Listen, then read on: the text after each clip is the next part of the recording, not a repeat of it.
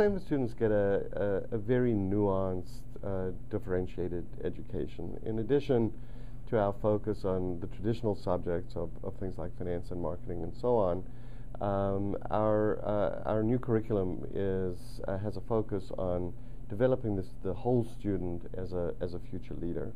So we have courses, seminars in the fall quarter on critical analytical thinking. We have an enormous emphasis on personal leadership development through classes like the Leadership Lab that we offer in the fall quarter. All of our students go abroad on a global study trip or have a global immersion experience, and so it's a very globalized curriculum. But the overall point I'm making is that it's really a multifaceted and multi-layered experience. In terms of the student experience, one of the things that distinguishes us is we have a very intimate scale.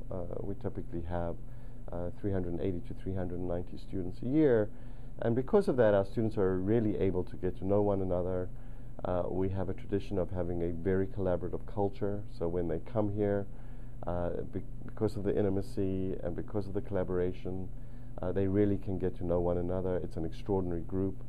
They consume each other in a number of ways. They learn about career paths. They learn about different backgrounds and experiences. It's a very diverse student body. And so it's really an incredible two-year experience where our students come with high potential and then spend the 2 years in a process of self-discovery that enables them to really launch themselves on a life of impact and meaning when they come out here and really make a difference in the world.